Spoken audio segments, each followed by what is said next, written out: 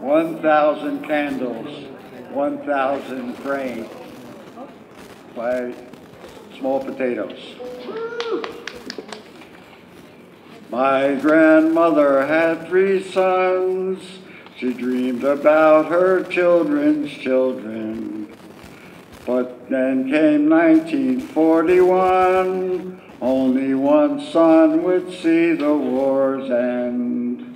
Joseph died marching in Bataan. Frank on the sands of Iwo Jima.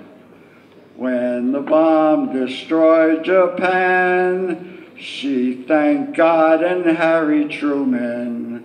She blamed the godless Japanese for having crushed her deepest dreams. 1,000 candles for my sons. Every day I will remember. In Illinois, far from her past, Miss Nakamura still remembers. She was 6 when she saw the flash that turned her world to smoke and ashes. Mother taught her daughter well, run from the fire to the river. There she found a living hell, but not a mother or a father.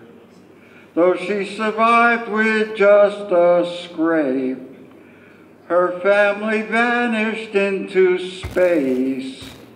1,000 sons, 1,000 cranes, every day I will remember. My grandmother had 3 sons. She never dreamed she'd have a daughter. But at the age of 81, she met a nurse named Nakamura. It was a question only meant to make some talk and pass the hours.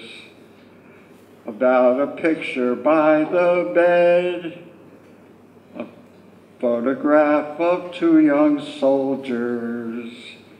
Hatred and anger stored for years was slowly melted into tears.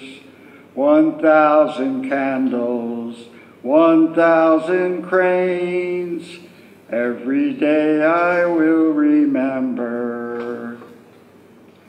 I've a picture in my mind of 2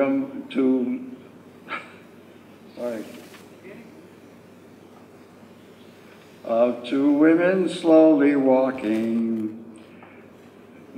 to church to light the candle. Every day I will remember.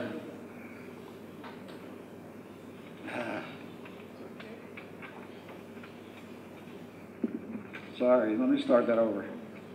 I have a picture in my mind of 2 women slowly walking.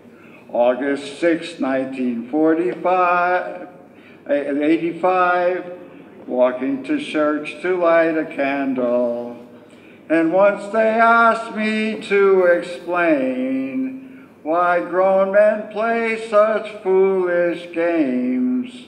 1,000 candles, 1,000 cranes, every day I will